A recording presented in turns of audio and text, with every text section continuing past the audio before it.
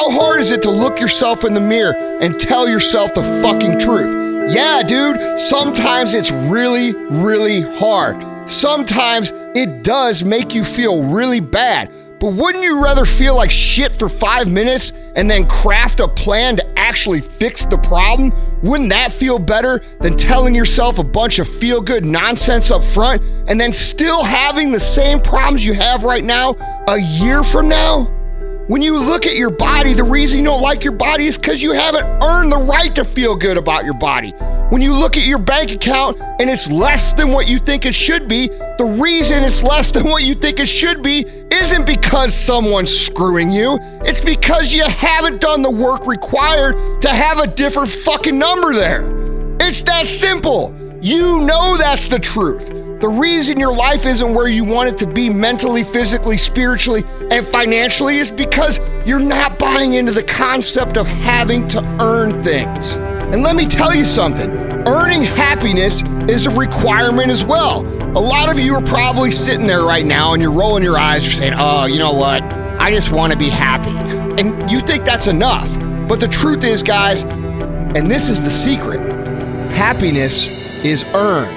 Just like earning the right to feel good about your body, just like earning everything else in your life. The reason you don't have happiness is because you haven't been disciplined in the rest of your life. You haven't paid the price to look yourself in the mirror and say, hey man, I'm fucking proud of you. When you don't pay that price, you don't get the prize of happiness. This is very simple. A lot of people will say that everybody deserves to be happy. You know what? I don't buy into that shit. If you're sitting on the couch and you're living a life less than what it could be, you do not deserve to be happy. That is not how the world works. You were put here to go on a journey, and that journey is the fulfillment of your own true potential. And when you don't even attempt to fulfill that potential, you're not going to be happy, ever. If you are aware of the purpose of this journey, if you are listening to this right now, if you have any ambition whatsoever to be better and you don't pursue that ambition, you are going to be unhappy.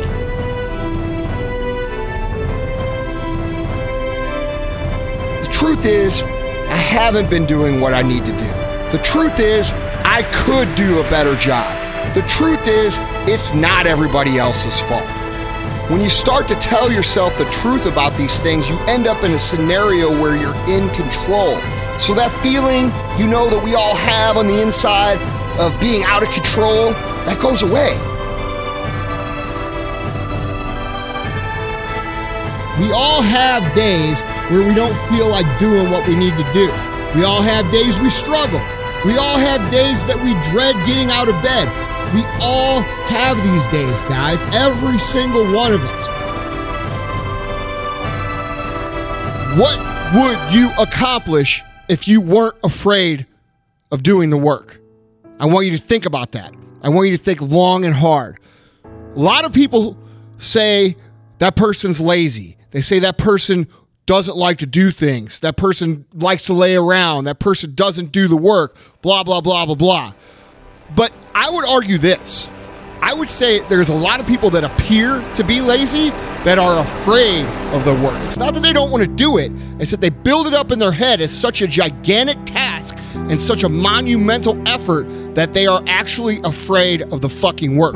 Think about someone who's overweight, who's 400 or 500 pounds, and they're afraid to go on a walk, or they're afraid to go to the gym. It's not that they don't want to do it, it's that they are fucking terrified of actually doing it. For whatever reason, people looking at them, feeling uncomfortable, feeling awkward, not knowing what they're doing. And guys, I think all of us possess this at some level. And I'm here to tell you guys, you will sell yourself tremendously short in life if you go through life afraid of the work. Okay? We can't do great things and become great things if we are terrified of the work. True champions in life, they embrace the work. They embrace the process. They like the sweat. They like the blood. They like the tears. Okay?